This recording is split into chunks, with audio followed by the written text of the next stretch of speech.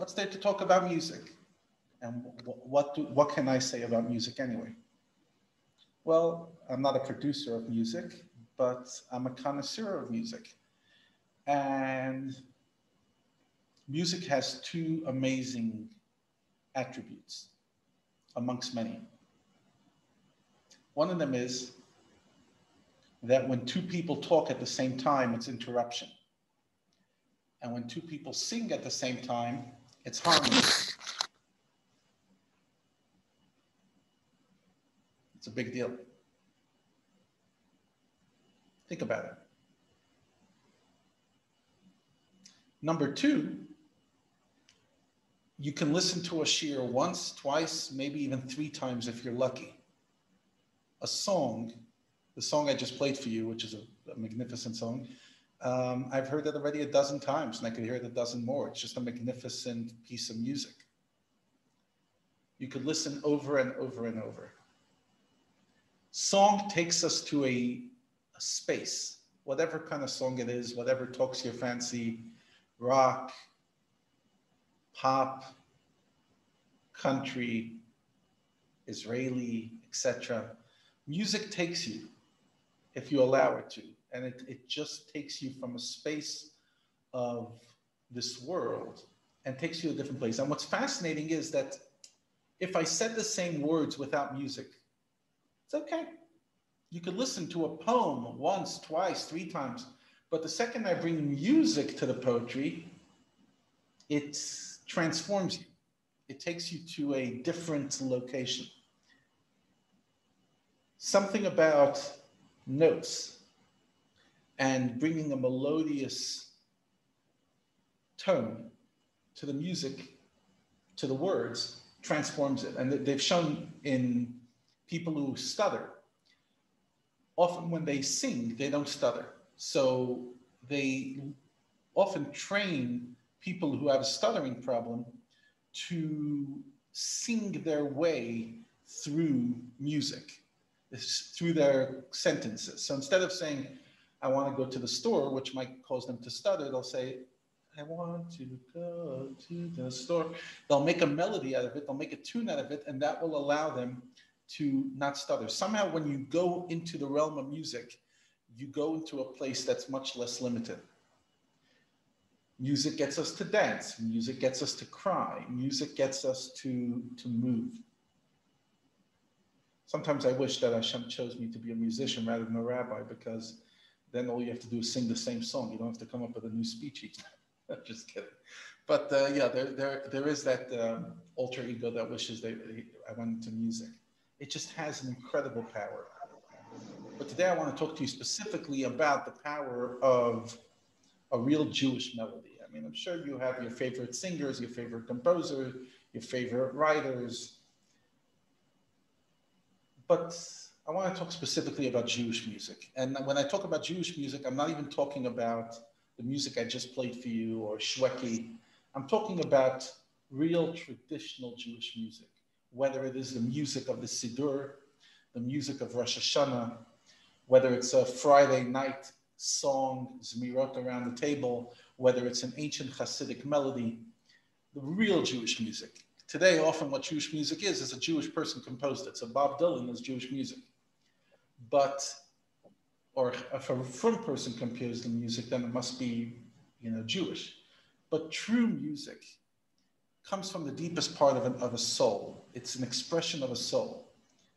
As it says, Nigina, song, is the kulmos hanefesh, it's the pen of the soul. Literally, that's the way the soul talks. So if a person composes a nice song, but they're not a deep person, they're not a deeply spiritual person, so then they're expressing themselves in song, but okay, they happen to, have a talent. They happen to have a knack to choose good rhymes. They have a knack to choose a catchy tune. They just have it. But just because you have it musically doesn't mean you have it soully.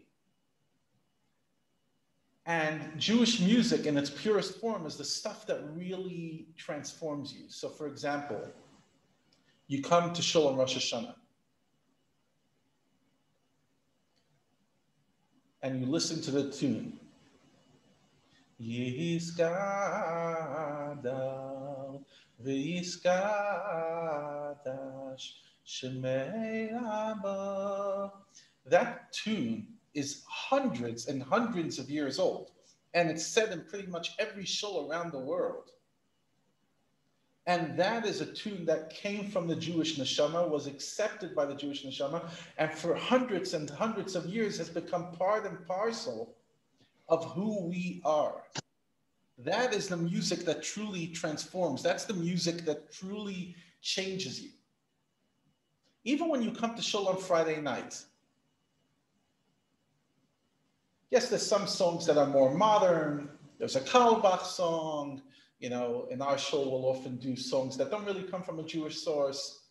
But then there is a Kaddish that comes directly from hundreds of years' tradition.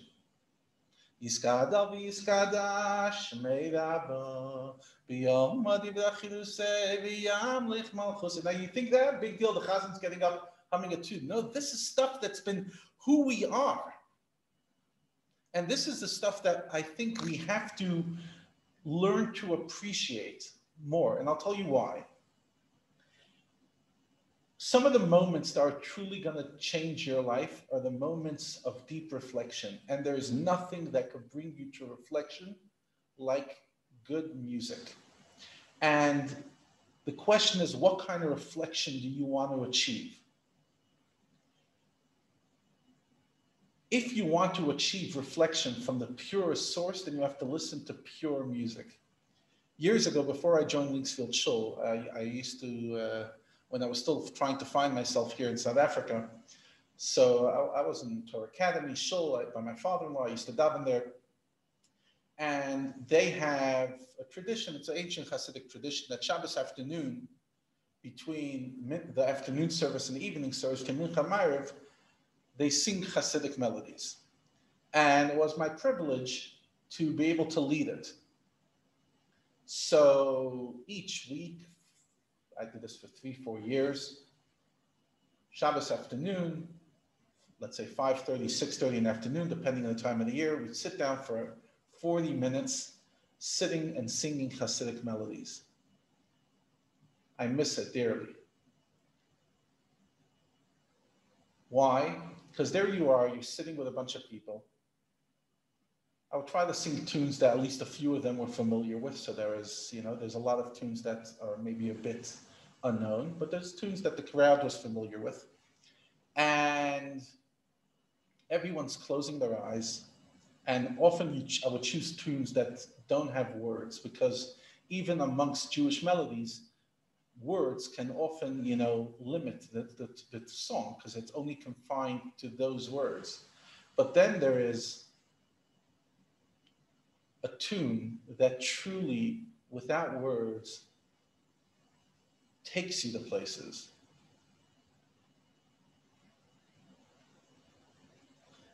I know that this is not what you guys signed up for, but this is where I'm in the zone. So you'll forgive me if I'll sing you one of those tunes that really touches me, without words. And what I'm hoping I could give you an appreciation in today's class is that sometimes words limit.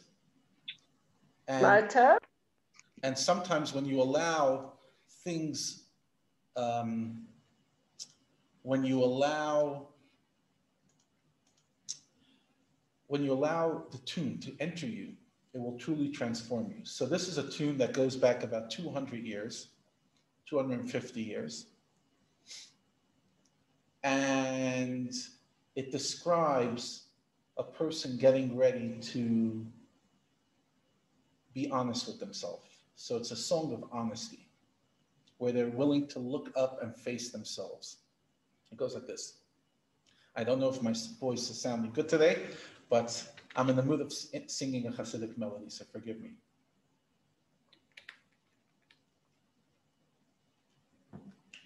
Da da da da da da da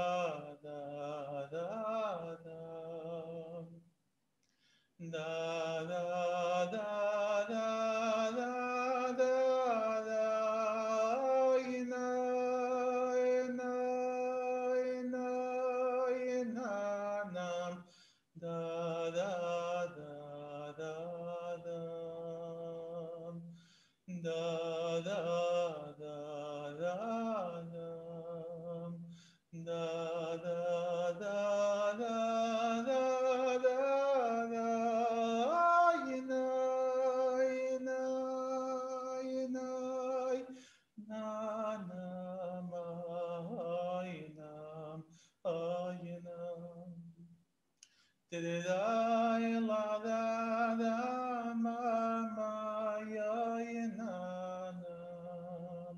Ya na na na na na ya na. Ya na na na na na na na. Ya na na na na na ya na. Ya na na.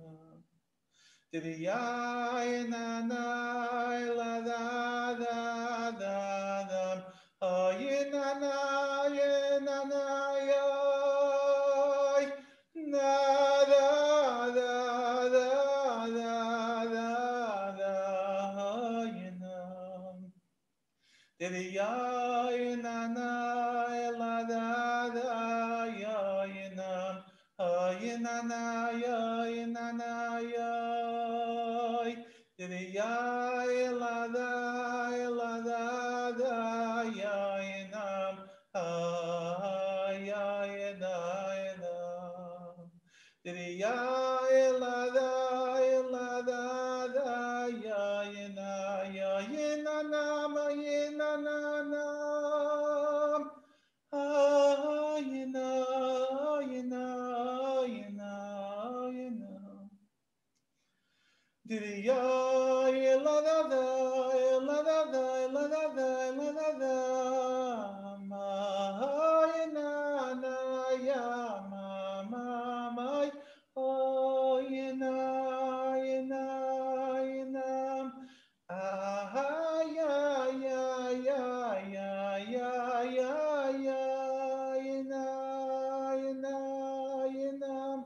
ya, ya, ya, ya, ya, ya, ya, na,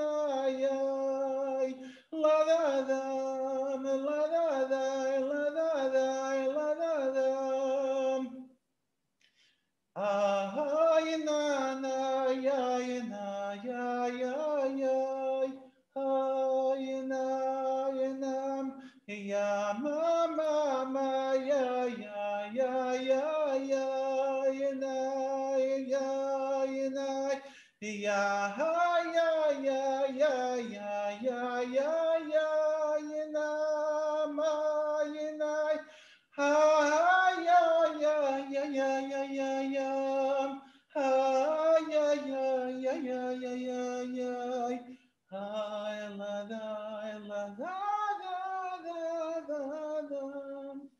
now, why did I do that? First of all, because I love a good song.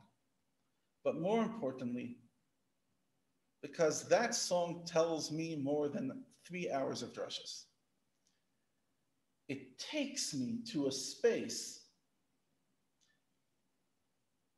where I'm absolutely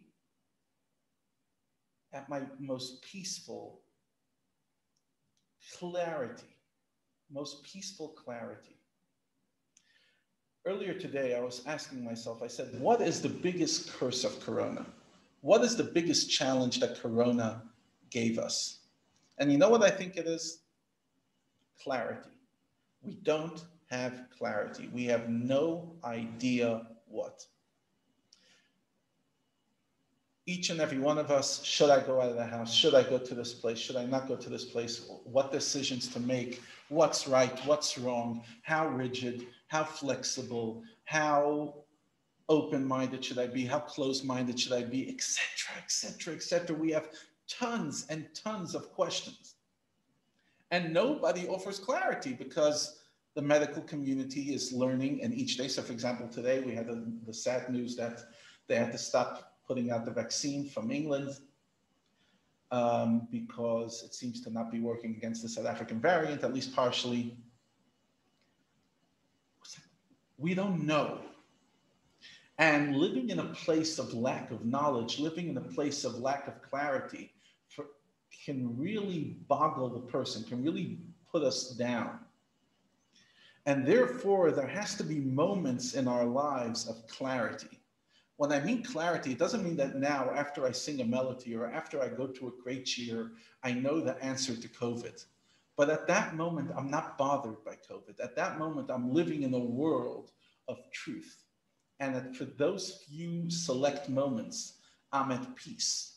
My lack of clarity does not get to me. Some of us think it's a mitzvah to watch the news every single day and be updated about the news every single day and know exactly what's going on all day, every day on WhatsApp, on our internet, on et cetera, et cetera, et cetera. Here's the issue. When you're constantly plugged in, you're never plugged into yourself. Once you're constantly plugged into the news, to the phone, to the universe, when you're constantly connected to this, to whatever else is going on, you're not connected to yourself, to your inner, most beautiful self. How does the expression go? I'd rather be in with myself and out with others than out with myself and in with others. And I would say the same thing about news. Our inner world is rich. Each human being has an inner rich world. And that world is covered with music and writing and obviously Yiddishkeit and faith and love and connection, both to people alive and to those who passed. That's our inner rich world. But how much time are we spending with that world? Yes, we're a lot alone. We're alone. But we're alone and we have Netflix. And we're alone and we have a phone. And we're alone and we have distractions, the news cycle, the television. So you could be alone and totally not alone. In other words, today we're lonely, but we're not alone. We're lonely because the TV doesn't offer you companionship. The TV doesn't offer you friendship. We're lonely because we're not getting enough bonding with people, but we're not alone. I have this next to me all the time. I have my computer, I have my internet, I have my TV, I have my, my ability to connect to the news cycle, the newspaper, whatever I'm engaged in. I am not alone, but I'm lonely.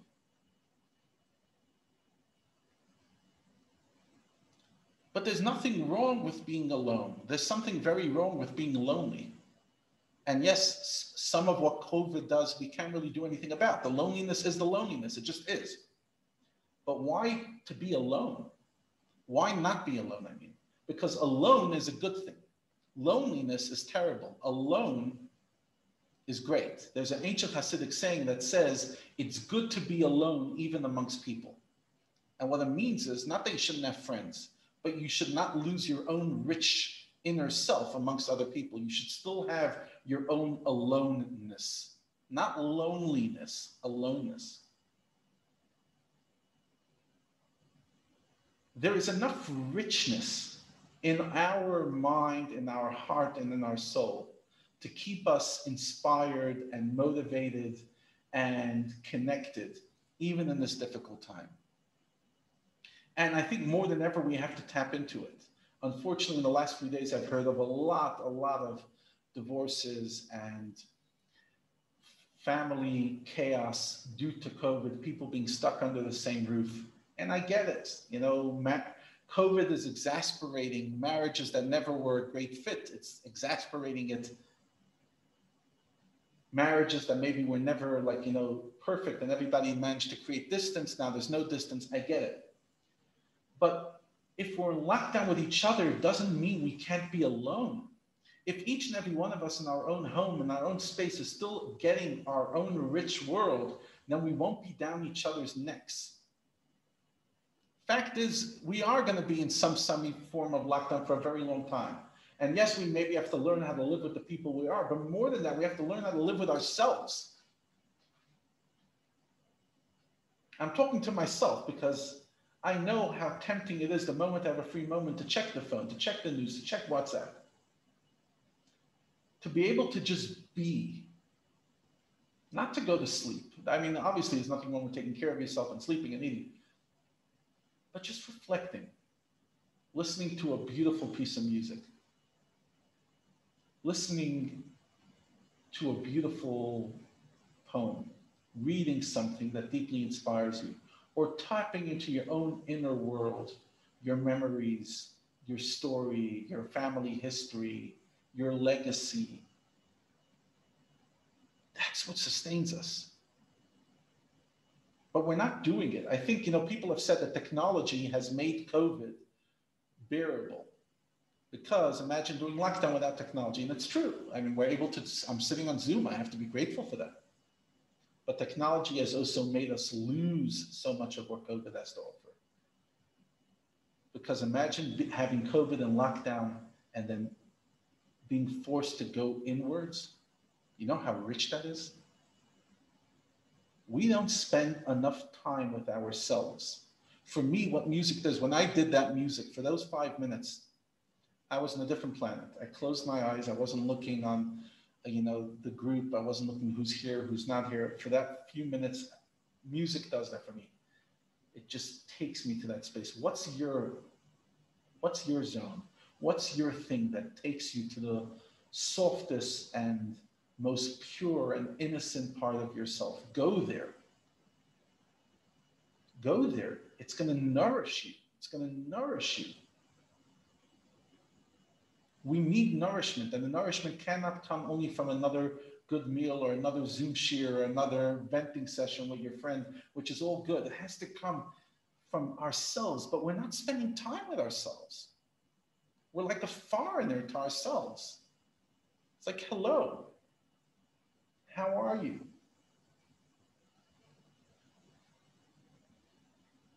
I always say, why do you expect people to enjoy your company if you don't enjoy your own? She's not my friend. Well, you're not either your friend, so why should she like you? She finds me boring. Well, you also find you boring. My husband doesn't listen to me. You don't either listen to you. Why should anybody find me interesting if I can't find myself interesting? Why should anybody enjoy my company if I can't enjoy my own company?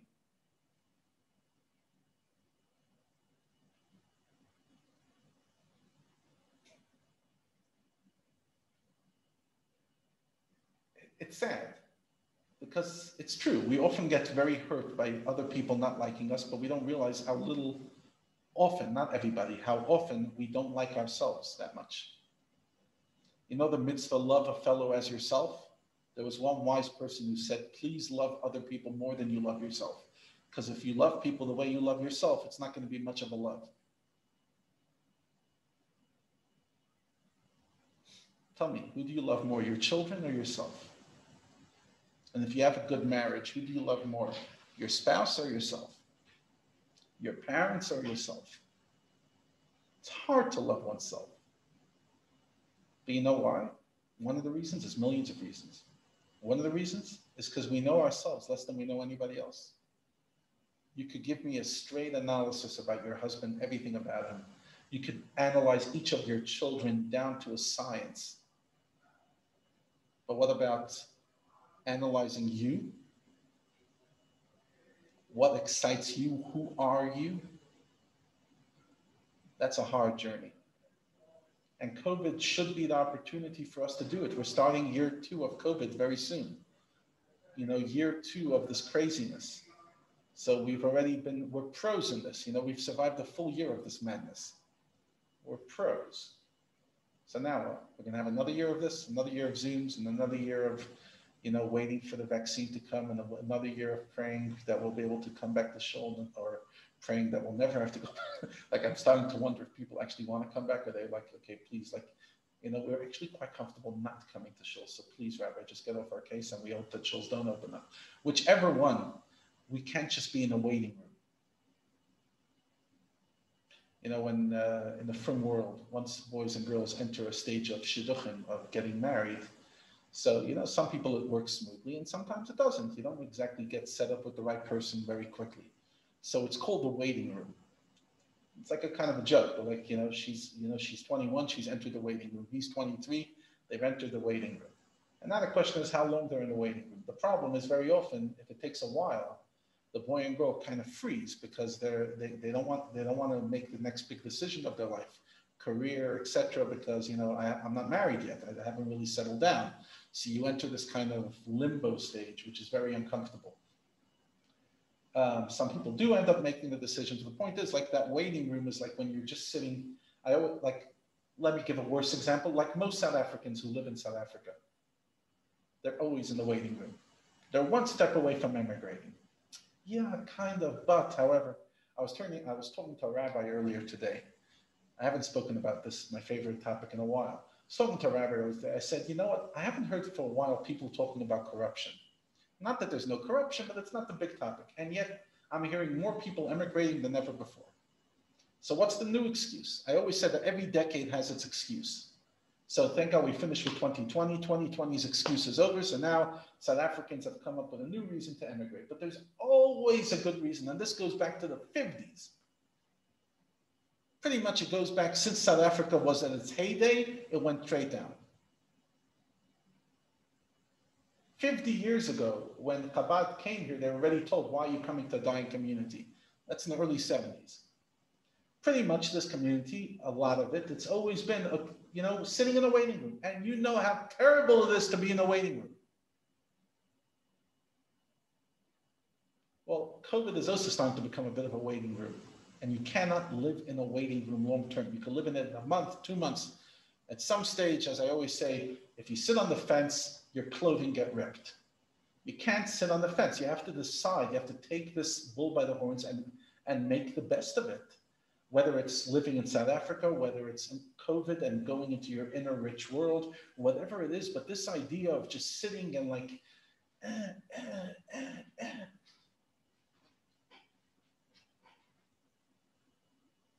doubt is the killer. It's a killer.